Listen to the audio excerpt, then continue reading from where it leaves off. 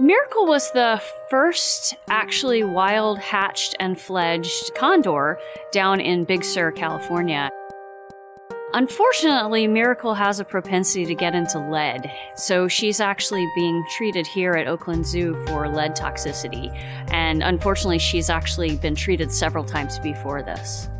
It's really unfortunate because these birds have made such a great comeback and they would be fine. We've shown that they can breed on their own, even in the wild. They can do the things that they need to do to survive. It's just this lead problem. If we could get rid of the lead, these birds would be on their own.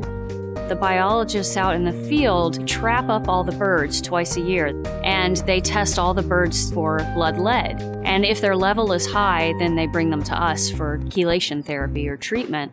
Treating for lead toxicity involves giving a drug called calcium EDTA, which is a chelating agent. It's a pretty intensive treatment for a wild animal.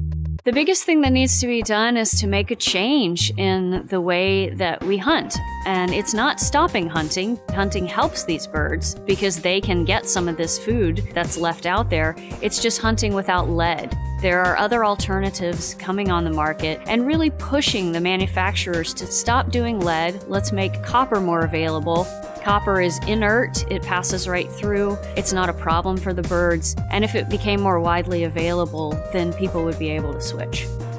The first time I ever saw a condor was in Pinnacles National Park, and I was hiking up on the top of the pinnacles, and you see turkey vultures flying over, and you see other hawks, and they're soaring, and they're beautiful. But then you see a condor, and there's no mistaking it. It's like a giant dinosaur flying through the air, and it's just an amazing sight to see.